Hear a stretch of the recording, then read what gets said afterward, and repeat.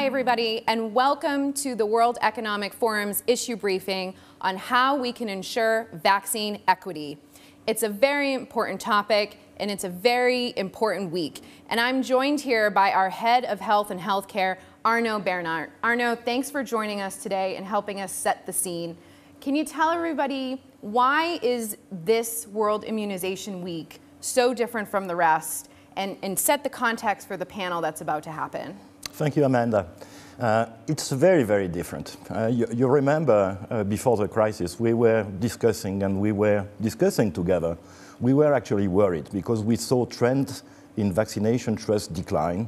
We saw many countries where measles crisis erupted, and we saw people dying from measles. And in the current period, there is a silver lining. People want vaccines. They've understood the benefits of vaccines, and they want to actually benefit from COVAX vaccines. That's important because CEPI and Gavi were created at the World Economic Forum. CEPI was launched in 2017. It has been the first investor in mRNA vaccines. Gavi was born in 2000. It has vaccinated to date 800 million kids, saved 14 million lives. And guess what? Together, they are managing COVAX, the only instrument for equitable access to vaccines with equity at its core.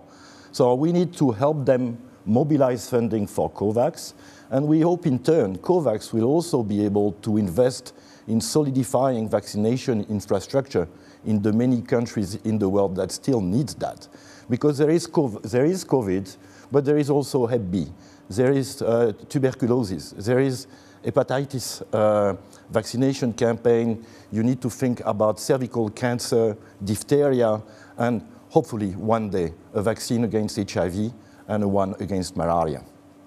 This is a global issue of global importance. And so now I'm going to hand it over to Juliana from CNBC. Thanks for joining us. I'm going to hand over to you. Thank you so much, Amanda. I'm Juliana Tatelbaum, an anchor here at CNBC, and I'm very pleased to be bringing you through this session on how to ensure equitable vaccine access. And to discuss this really important topic, we have an excellent panel for you. So let me introduce those panelists. Dr. Abubakar Campo, Director of Health at UNICEF, Heidi Larson, Professor of Anthropology, Risk and Decision Science, London School of Hygiene and Tropical Medicine, Garth Graham, Director and Global Head of Healthcare and Public Health at Google, Julie Gerberding, Executive Vice President and Chief Patient Officer at Merck, and Jenya Dana, Acting Head of Health and Healthcare at the World Economic Forum. So very pleased to be talking about this topic, and let's get right to it. First, we have the COVID-19 pandemic and the vaccines that have been created to fight the pandemic, and then we have vaccines more broadly and the work that needs to be done to ensure equitable access to a broader suite of vaccines. Let's kick off talking about COVID.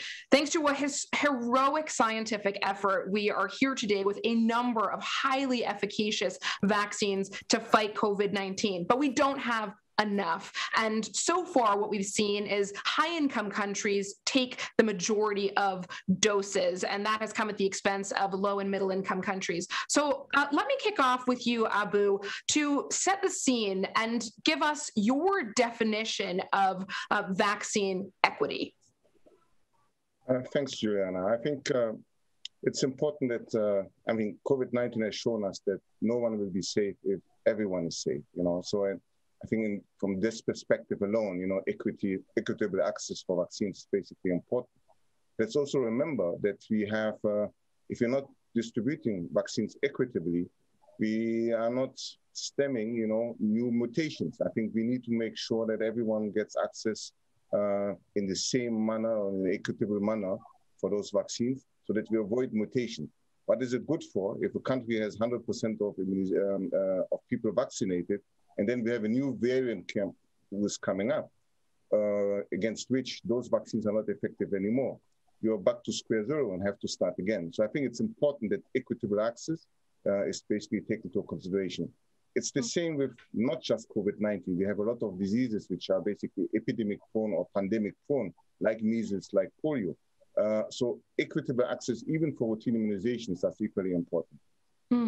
Oh, Julie, I want to come to you as a representative of the pharmaceutical industry.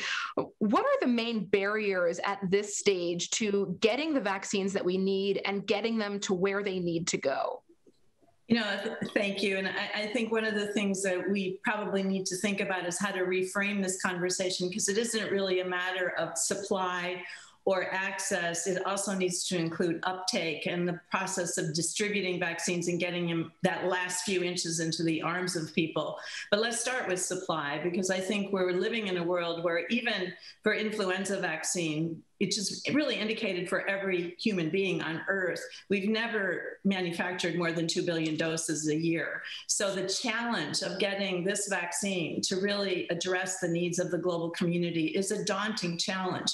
And I think the glass half full answer is that we've come a long way. But I totally agree that no one is safe until everyone is safe.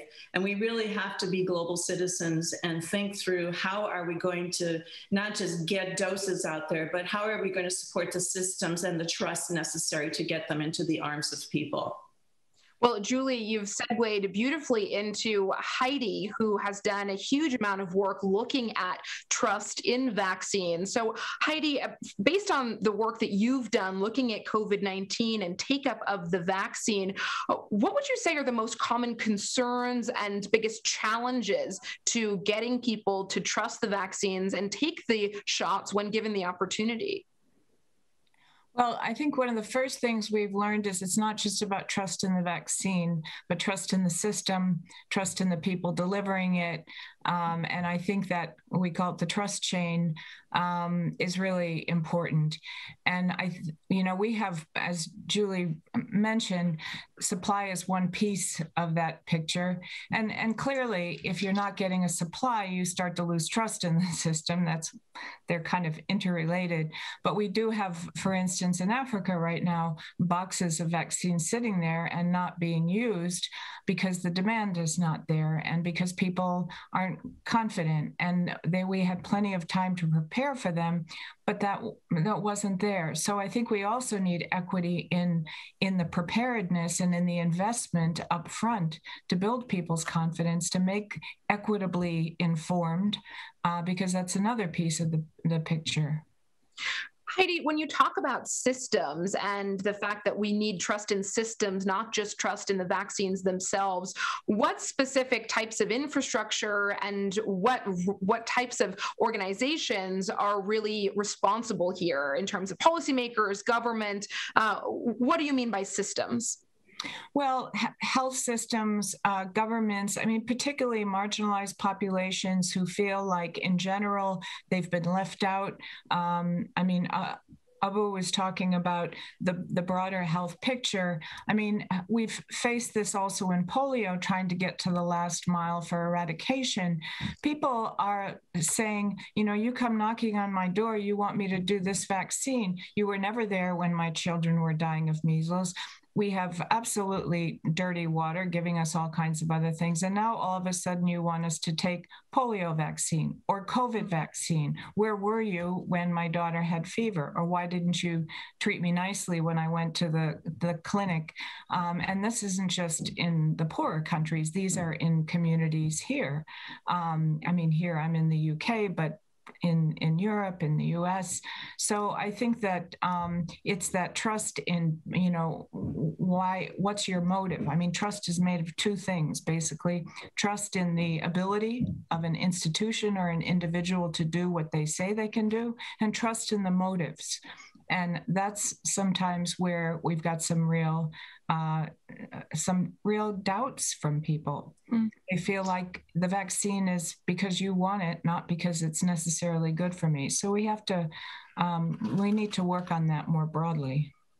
I guess a big part of the solution has to be in terms of how we disseminate and control the messaging, and social media platforms play a huge role in how people get information these days. So I want to come to Garth for your take on what role the private sector, in particular social media companies like Google, like YouTube, can play in ensuring that credible information about vaccines and about healthcare systems get out there into the public. but we have a huge role to play. The ability to bring trusted information to communities. As Heidi and Julie and others pointed out, it's not about vaccines, it's about vaccinations.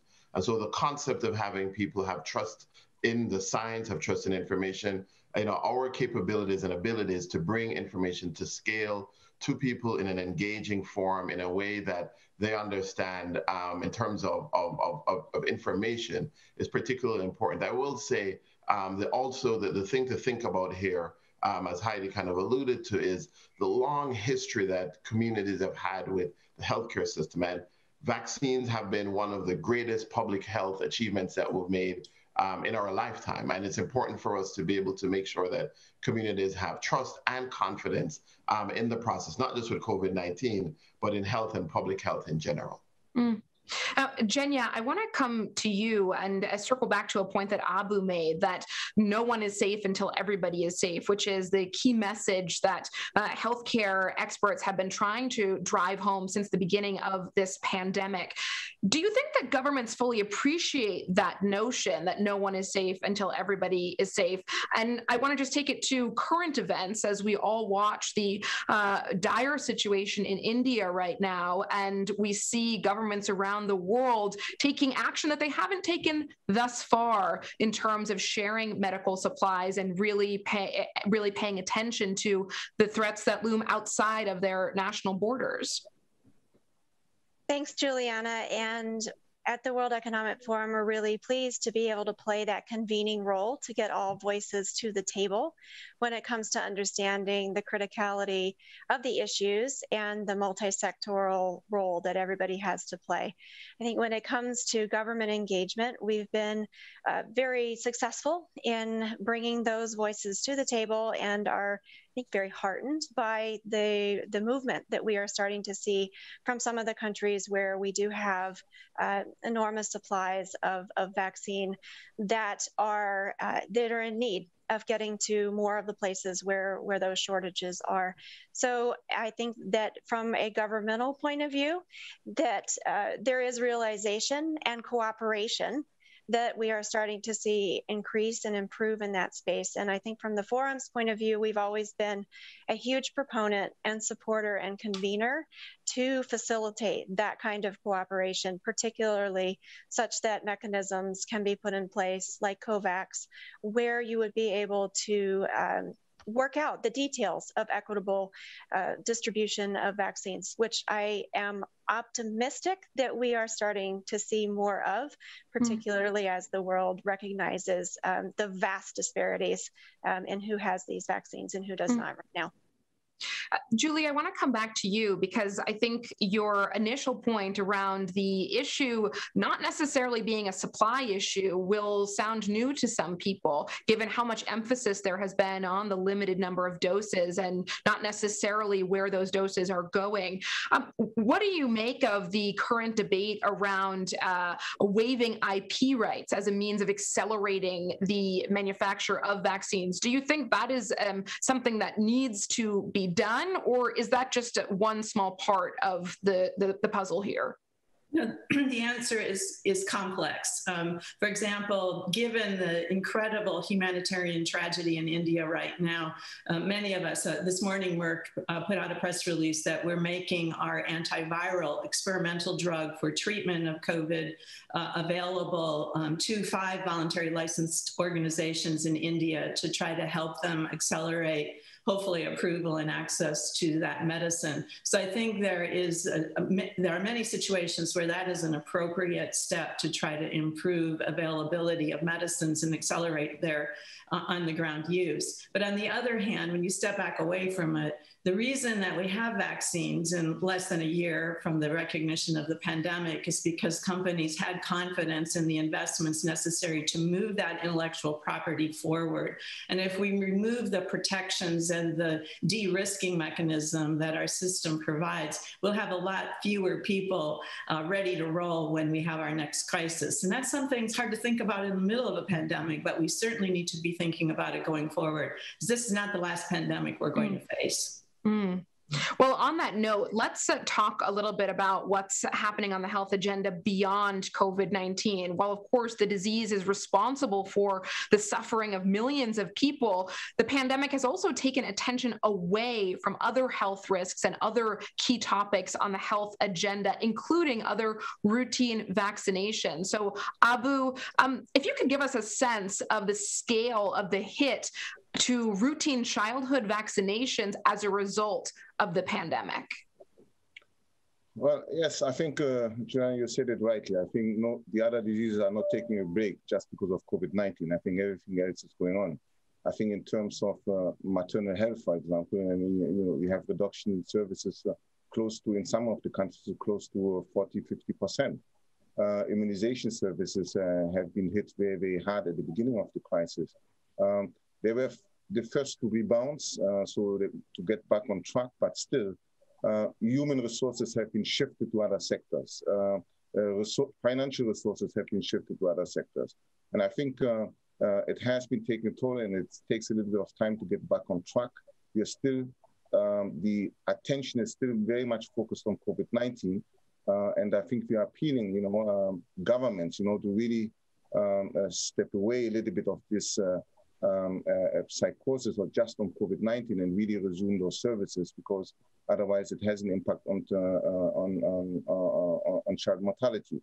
Yesterday we launched with Gavi and UNICEF the Immunization Agenda 2030, which is basically also focused on has a very big chapter on equity.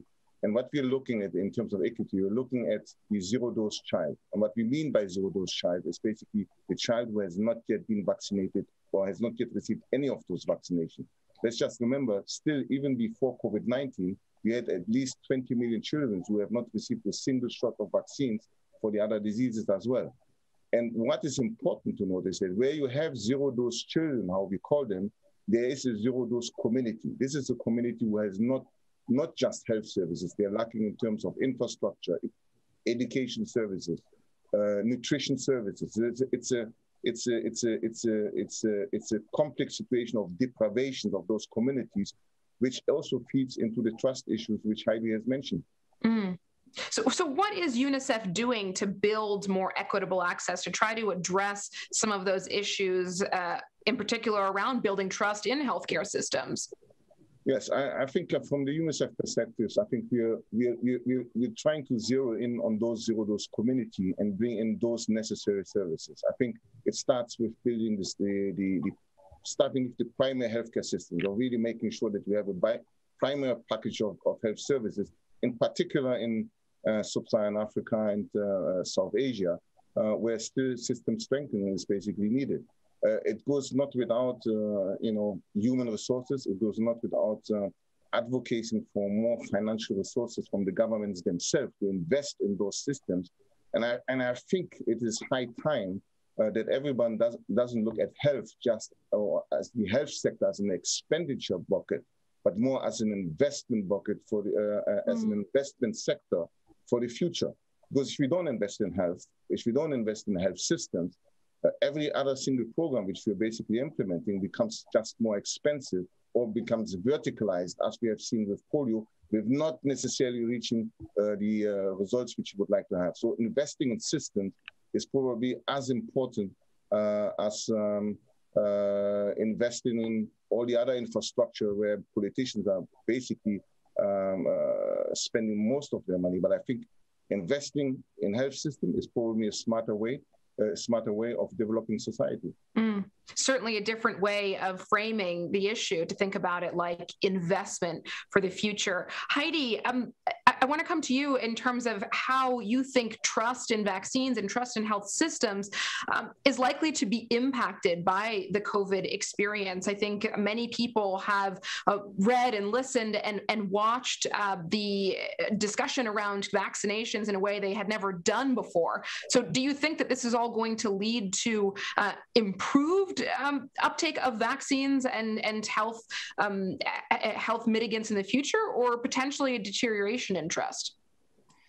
Well, I think it's a huge opportunity, and we have a choice. I think, I think we should be using every moment around COVID to work on that trust building, to help people understand. I think we should. I really don't think we should be shutting down people's questions.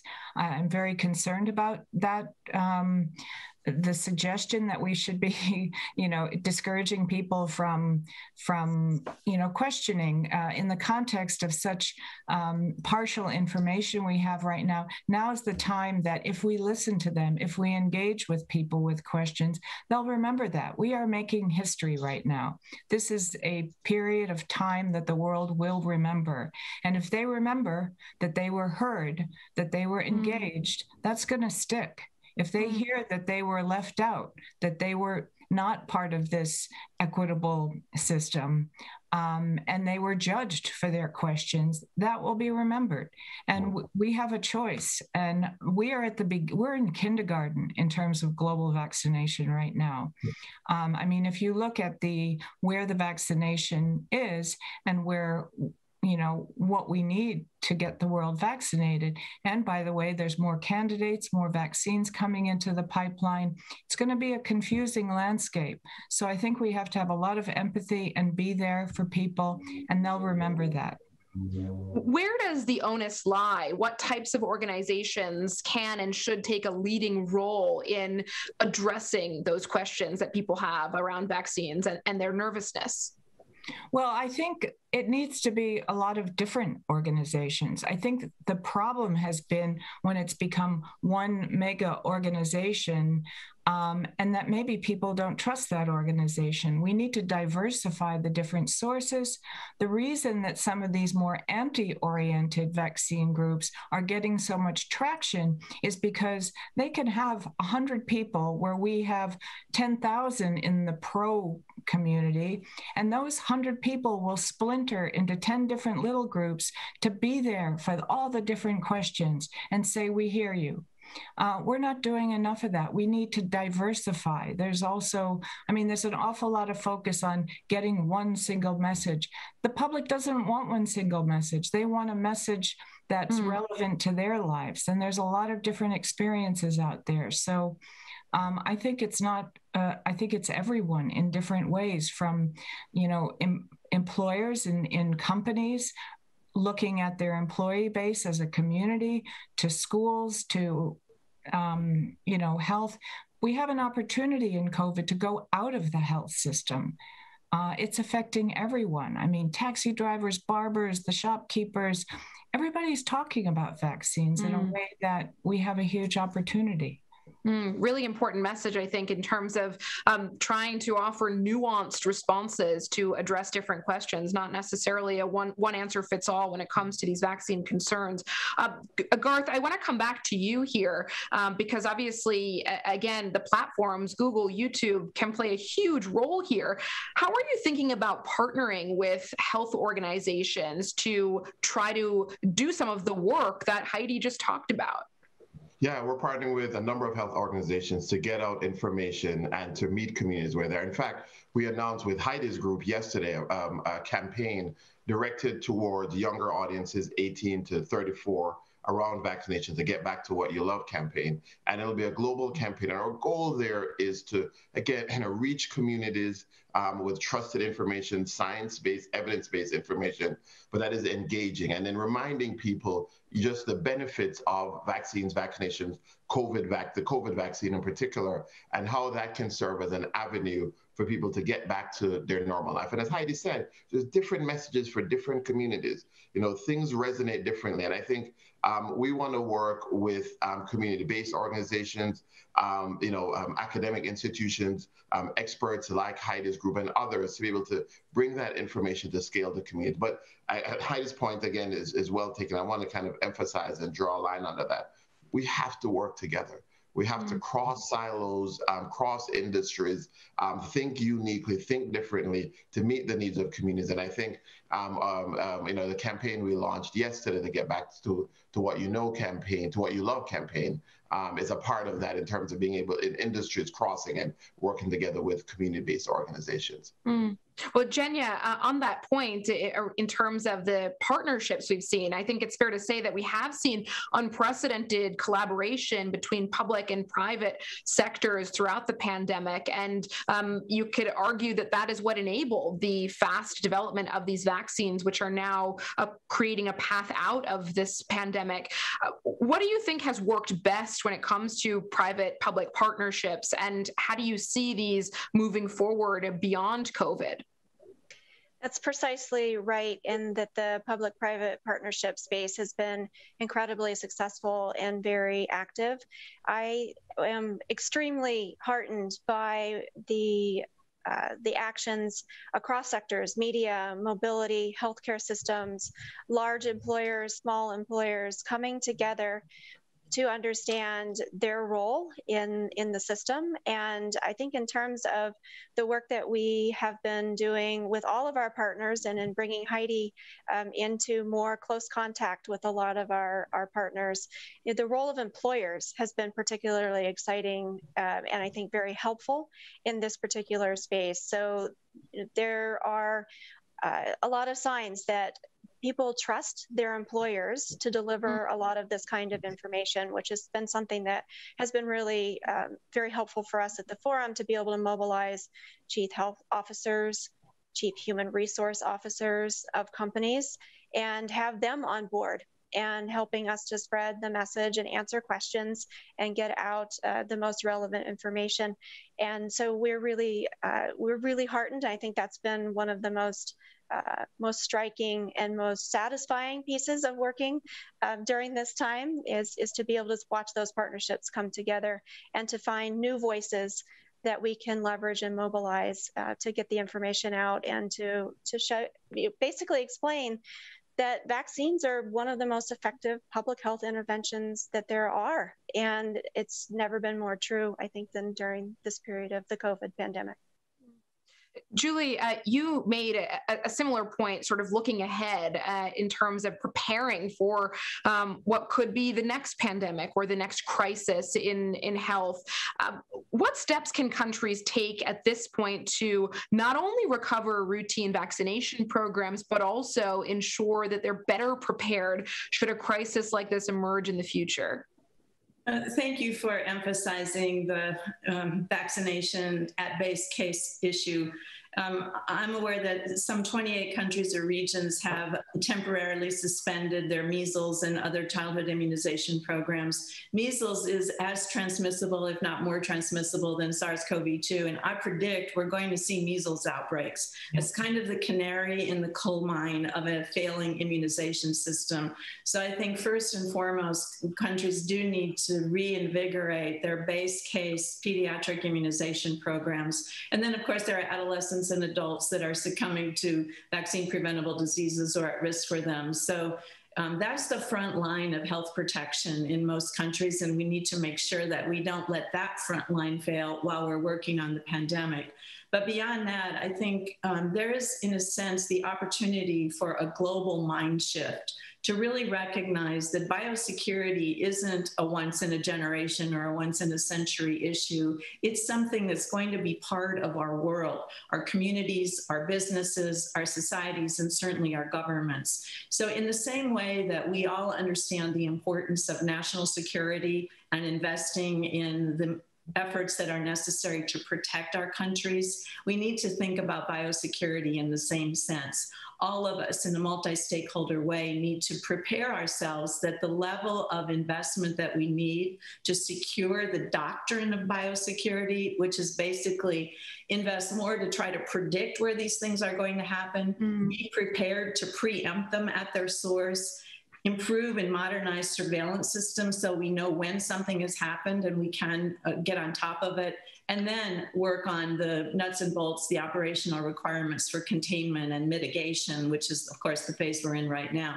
Those are heavy lifts, but it requires a different mindset and a different level of investment. And I think we're ready. We need to really now tip into a state where we're much better prepared for the future events than we were for this one. Well, let's talk about that preparedness. Abu, you talked about what UNICEF is aiming to do to better ensure more equitable access in the future. What help does UNICEF need to meet its goals?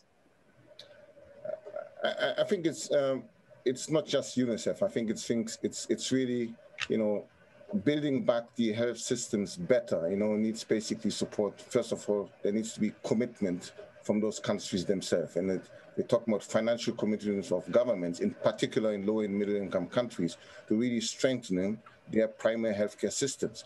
So that what Julie has talked about in terms of surveillance, in terms of being able to respond, pre-positioning, stocks of vaccines and medications, in case if you have a pandemic, that you can basically respond. And not necessarily, diverting the entire resources, whether it's financial or human resources, to just another pandemic. So we shouldn't be trading off a pandemic for another pandemic, because as we have said, measles is probably as much as transmissible, even if not more, than COVID-19, and is epidemic-prone disease. So in that regard, I think financial resources are important. I think the governments cannot do it alone, so there should be a way to public-private partnerships to basically contribute to that as well, and really making sure that the relevant systems across the globe are basically prepared, and not just prepared in one part of the planet, and the other part of the planets are not really prepared. As I said at the beginning, it doesn't matter if a country reaches 100% of immunization coverages if the rest of the world, is not basically able to do so, because variants in terms of immunization or for diseases will happening anyway. And if a new variant comes out for which the vaccines are basically not working on, then it basically means even the country who has been vaccinated and has a coverage of 100% gets back to square zero, because they have to restart again with the new variants, and then finding new vaccines against those new variants. And that is one of the reasons why I think there needs to be international solidarity of making sure that we are getting prepared for the next pandemics, because there will be a next pandemics coming anyway.